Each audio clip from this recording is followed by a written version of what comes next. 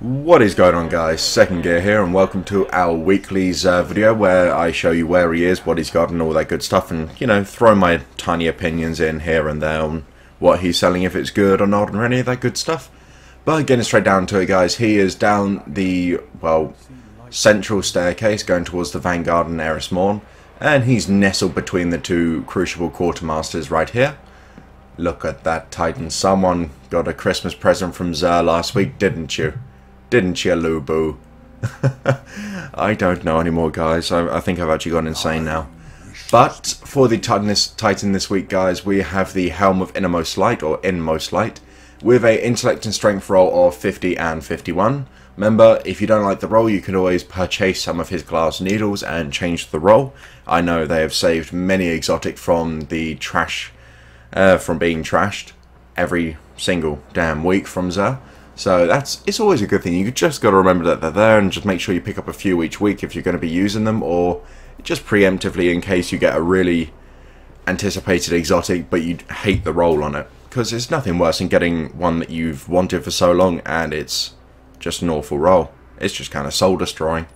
But in case you've been living under a rock, this works for the Striker class, and would you look at the visor? Lime green with the Ascendant Plane? Oh, looks lovely. Beautiful. But it is for the Striker subclass, so when you actually activate your Fist of Havoc, this gives you Recklessness, which provides Death from Above and Headstrong for, obviously, Fist of Havoc, or Fist of Panic as the hunters like to call it, for just your dicks. Simple as that. Death from Above lets you aim your actual Fist of Havoc while you're midair, so you can actually get quite long-range super kills with it in PvP, or you can take out a massive wave of enemies in PvE. So it's just great. And Headstrong, if I remember correctly, lets you travel a little bit further when you actually cast your super, so then you can obviously get a better little, you know, Fist of Havoc arc, or yeah, I don't know what else to say about it. It's a fun exotic. It's not the most useful, but by God, it's fun. Me and my friend Osborne, we actually crossed the Vaulted Glass Chasm on the jumping puzzle using two of these. Just literally Superman'd our way, just totally across. It was really, really random but fun. But alongside that, we also gain bonus super energy from melee kills on minions of darkness, and we have heavy lifting, which is the same thing, but while using heavy weapons. So happy days on that. And lastly, we have got invigoration, so you get many melee energy on all pickups, which is, yeah, why not? It's good, but once again, you can change all of that with the magical glass needles, so be sure to pick up a few of them if you do not like it. And for the hunters, guys, it's kind of exciting because we have got one of the lost exotics returning from year 1. I've only ever seen one person use these in my entire time playing Destiny. I'm not even kidding. I've only seen one person with these, and they have been tweaked, but we'll get to this last tier in a minute. So we have the Radiant Dance Machine boots, the only, well, except for the Taken King ones, these are the only exotic boots for the hunter. The only ones. And they suck. Personally, I think they suck. I have got a hunter, but they suck. So the apparent exotic perk for this is you move more quickly while aiming down your weapon. See, that to me does not sound exotic class, you know? Like Fist of Havoc, you can't, Helm of Inmost Light, you can't aim your Fist of Havocs normally. It lets you aim them, which you can get some amazing either clutch kills or just save your ass kills, you know? But moving more quickly while aiming your weapon, no. They really need to step up the hunter's game just a little bit. But alongside that, guys, I forgot to do the intellect and strength. So we have a max intellect of 58 and strength 55, which is really good for hunters because obviously their melee is OP as hell. Plus, if you run Blade Dance, you can get your escape artist quicker, or any of that good stuff. But for the ammo, what am I trying to say? The bonus ammo, we have sniper ammo, which is lovely, and machine gun, which again, lovely stuff. And this final tier here, guys, because they were, Bungie did say that they were going to be tweaking some of the older exotics to fit in with year 2. So for the Radiant Dance Machines, we have Arc, Solar and Void Double Down, which it gives you increased agility for 5 seconds after avoid double kill, solar double kill, arc double kill, and phone would you be quiet, please. So that could actually be quite useful considering you can get so many double kills using, obviously, the designated elements. Where am I going with this? In PvE, obviously it's going to be a lot more difficult in PvP because, well, restrictions for elemental weapons and all that crap, yeah. So these are more designed for PvE rather than PvP, but if you just want the increased aim speed, then obviously go ahead, use them in PvP, what do I care? And for the warlocks this week, guys, we've got the nothing manacles, which is for the, what is it, Void Walker subclass, with a max discipline of 65, which for warlocks is bloody amazing because their grenades are stupidly overpowered. Now the exotic perk for this one, guys, I did use them for quite a while on my warlock before he had to yeah, go away. He's on vacation at the moment in a bin somewhere. I don't know, my second Titan kind of lost him.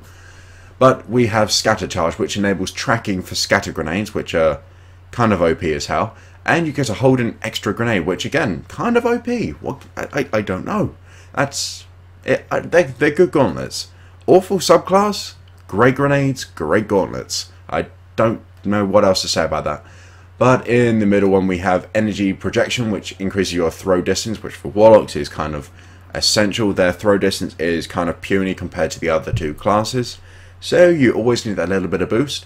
And you also get momentum transfer, and I did something weird with my M's just there, good god. Which you gain bonus melee energy on grenade hits, so that's always lovely. And we've also got Hand Cannon Loader, which increases reload speed of hand cannons, and the same thing for rocket launchers. I don't know, hand cannons kind of took a swift kick in the nuts in the last update, so I don't know how useful that's going to be. And we have the ever lovely Monte Carlo for the weapon of the week, guys. And this, oh, this gun. Let me just tell you a secret quick. This gun, maxed out at 310, 320, whatever you want it at. It depends if leveling or the level matters in Crucible. If you run a warlock, this is your god. This weapon is your god. Why? Because of that. Monte Carlo method. Dealing damage with this weapon reduces your what am I trying to...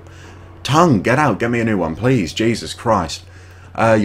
Reduces your melee cooldown and grants a chance to fully recharge your melee ability with each kill. That is insane.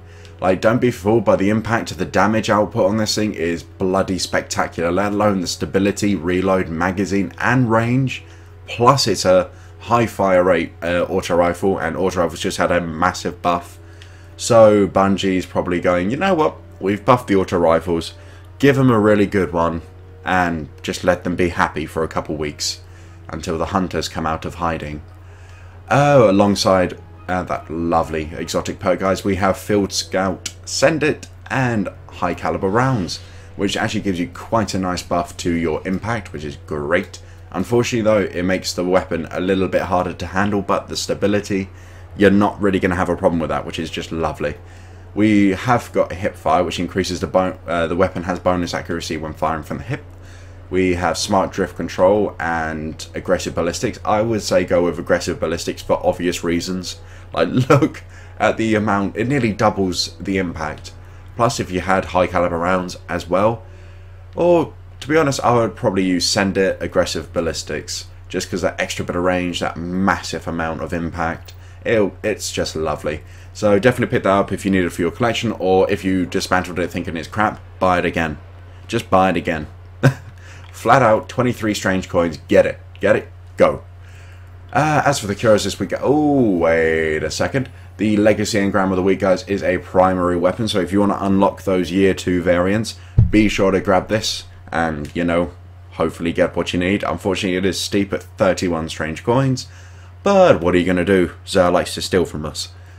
And, like I was about to say, for the cures this week, guys, we have got the Emerald Coil and the Void Drive. I'm not going to say what they are this time because I say it every week. If you don't know by now, what are you doing on Destiny? Seriously, what?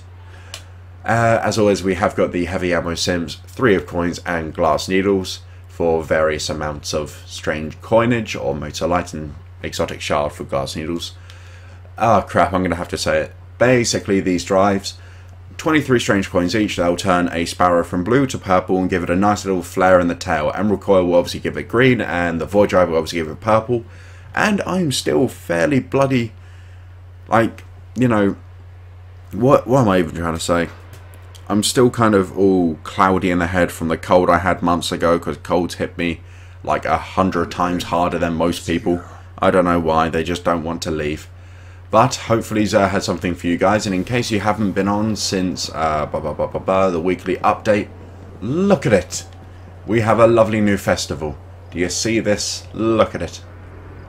Majestic, billowing in the wind. How lovely. And obviously we got the little decorations down here, and I haven't even told you what this is yet. This is the Sparrow Racing League, or the SRL as it's acronym to. Well, kind of says in the title. Sparrow Racing. Racing for sparrows. I haven't had a chance to try it yet, but from people I know who have, it's pretty damn fun. So I'm probably going to have a little quick run on that today, as well as do my Golgoroth challenge, because I kind of haven't yet. No. Ah dear. Oh, didn't notice that one. Look at that. I would hate to be the guy that has to paint the tower. Can you imagine hopping on a lift to go up there to paint that red and white and blue for like 2 weeks? Really?